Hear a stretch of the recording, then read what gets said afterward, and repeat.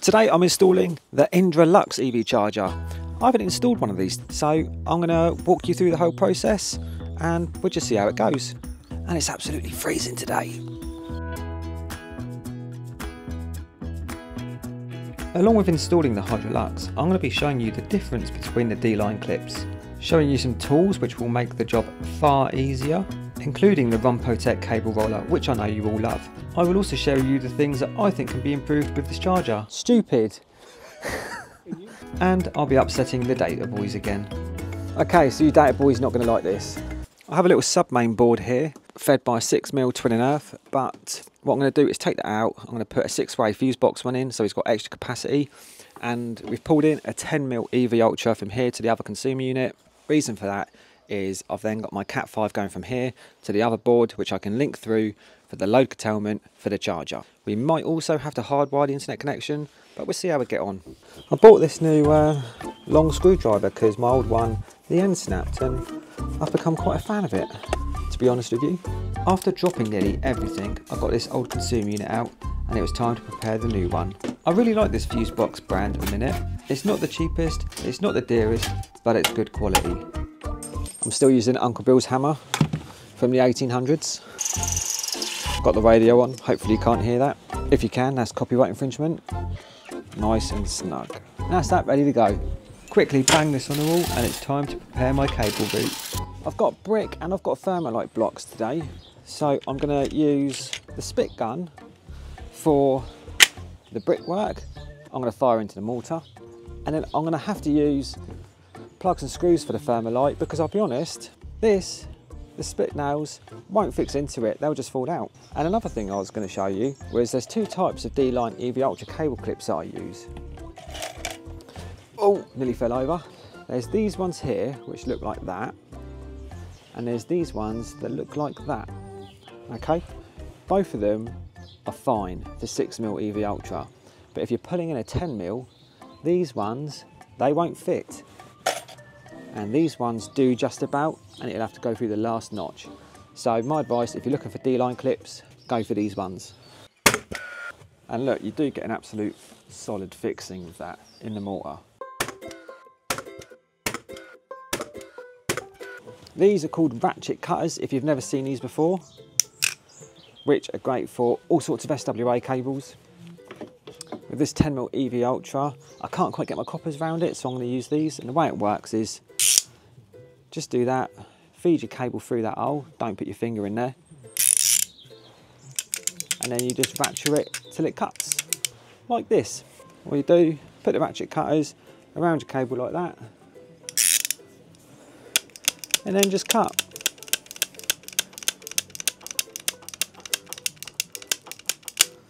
Effortless. This EV Ultra cable is super simple to strip and I love working with it.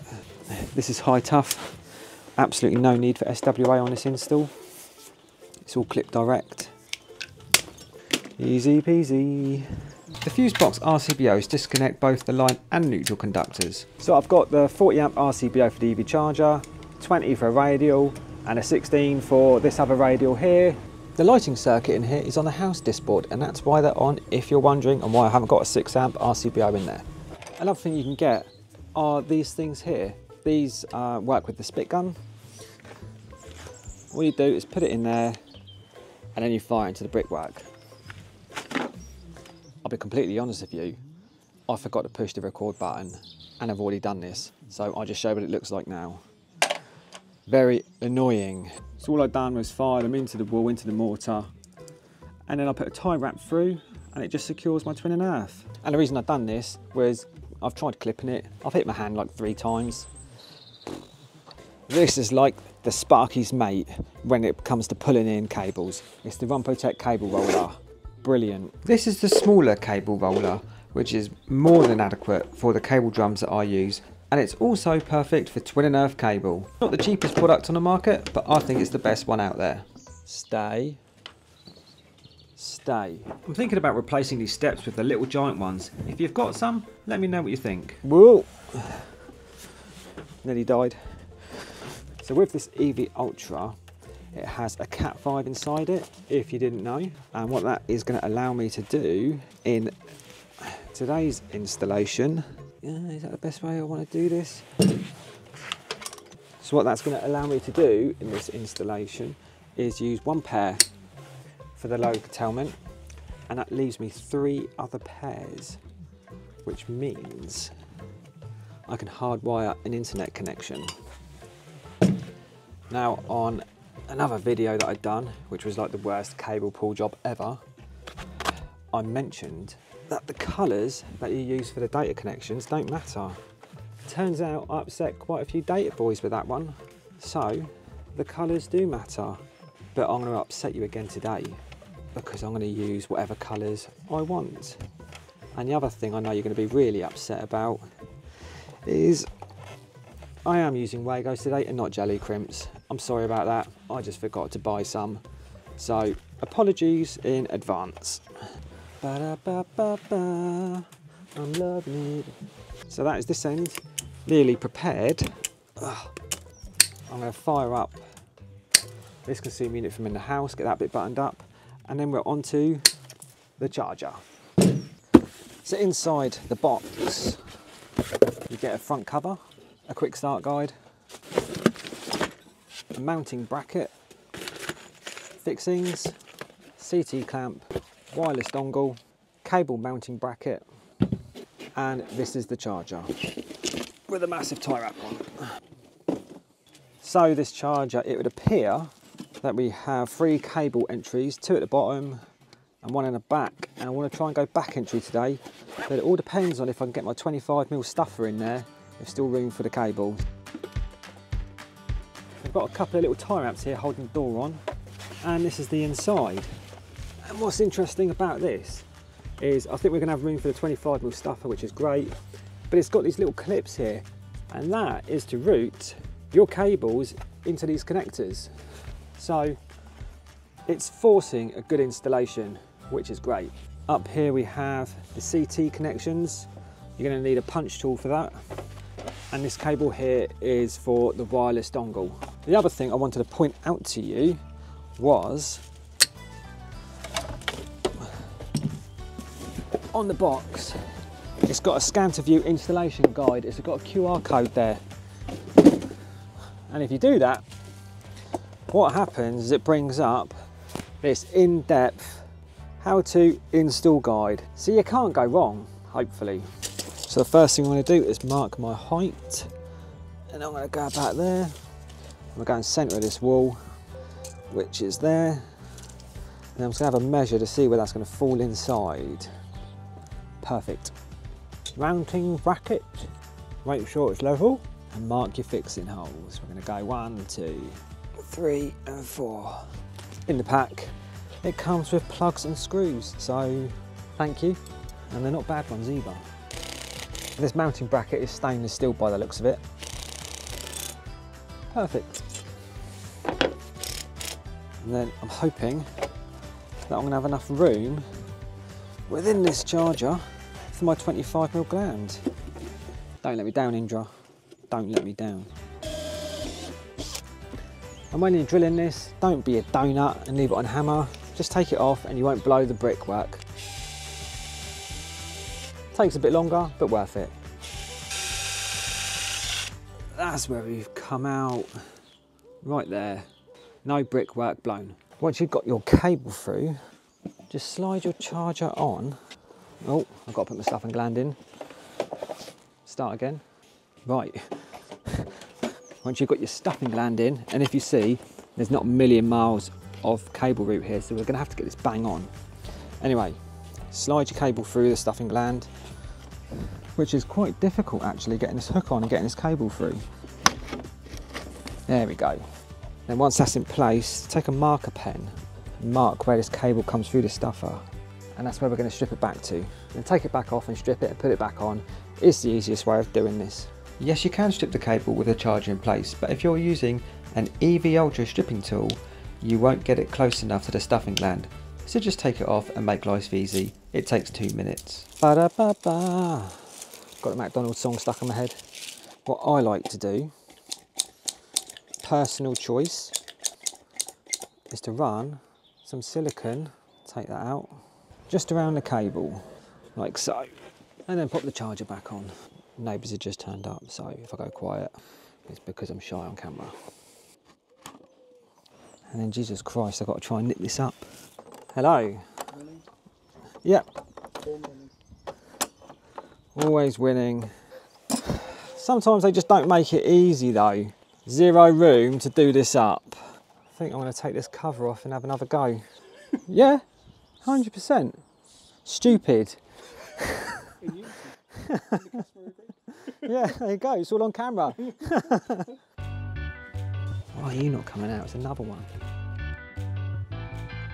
So, time to be honest, what I've had to do is take this plastic cover off in order to do up my stuffing gland. That is annoying. So, be aware of that. A little bit more room to do this up would have been lovely. You may be watching this thinking you're doing this all wrong, Adam. And if so, leave some tips in the comments below. Not horrible ones though. I'll delete those. Let's put this thing back on. There are 2 screws underneath that you need to do up to secure the charger to the bracket. One is right behind this cable, so that's really, really handy. Definitely a wall knuckle scratcher. And then if you look at the start, this instructions that they give you, it's got proper cable routing like that, which is basically these here. So these will clip in like that.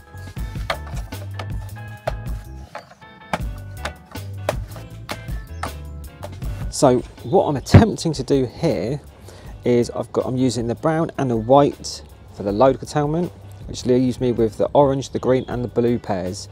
And I'm going to keep this in order, make off my RJ45 connection with this, pop it in there, and I'll show you what I've done with the other connections. So let's hope it works. I am not a data expert. And then what we've got is the RJ45 connection just in there. I've left these nice and long because I'm too scared to cut them short in case I've done it wrong. And that's it. I'll show you what I've done in the consumer unit. Okay, so you data boys not going to like this, but I've got jelly crimps. I'm really sorry. So this is the 2 EV Ultra cables, the brown and the brown whites connected up. That's giving me continuity through to the EV Ultra in the house for my CT. And then the rest of these cables are just joined up, which goes to this Cat 5 with an RJ45, which goes into this network connection up here. Testing time. I just wanted to show you quickly, I've done all my TED testing, I just wanted to show you how this looks all dressed in the end. And these little clips are a nice little touch. Unnecessary maybe, but they're a nice touch, keeps it all in place. And if you're wondering why there's a terminal here spare, that's called that's for a reference pin. So what you can do is install an earth spike as an addition if you so wish, but we're not doing that today. Don't need to. And what I'm going to do is plug in this RJ45 connection, and with a bit of luck, I'll have some flashing lights inside the charger. Let's see if I've worked my magic. Don't know if you can see, but I've got blue lights just in there. I've got neons on this. Well, that's the worst thing that could possibly have happened. You know when you drop a screw and there's a gully just below where you're working? That's what I've just done.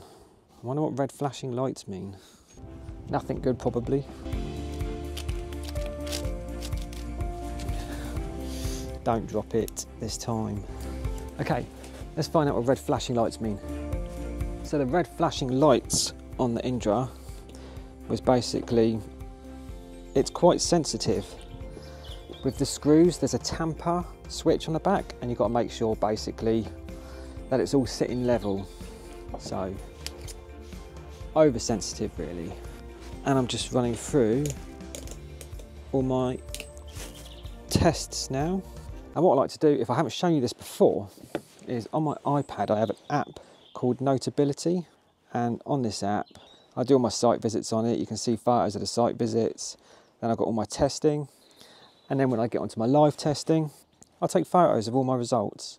Then I've got a record of everything, and I take photos of the serial number of the charger. So in the future, if anything has changed or goes wrong, I've got a record. At the time it was absolutely fine, and a record that it is the charger that I installed. When it becomes time to commission the charger, the easiest thing I find to do is just phone up Indra and commission it over the phone. Word of warning, you need to be an Indra approved installer to get this commissioned. So make sure you do their training. That's the funky waiting music that I'm listening to. This could be a while.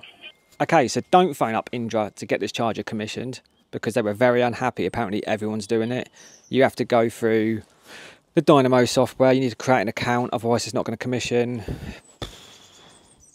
Annoying.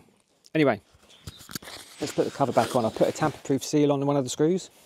All I've got to do now is put this cover on, which sits like that. And then there's a couple of screws underneath just to do this up. Now it does come with a cable hook, but I don't know if you need it. So we're going to have a look and see what it looks like when it's wrapped around. This is the 10-meter version. This is going to twist up like you wouldn't believe. I know it is. Right, untwist. Untwist. As you can see, this is quite an annoying process. I'll wind it up and then see what the customer says, if they're happy with it or not, basically, or if they want the hook. It's a lot of cable.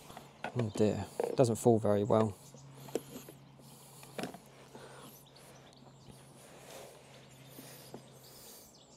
We might go for the hook. I'll see what he says. So the cable basically looked naff around it.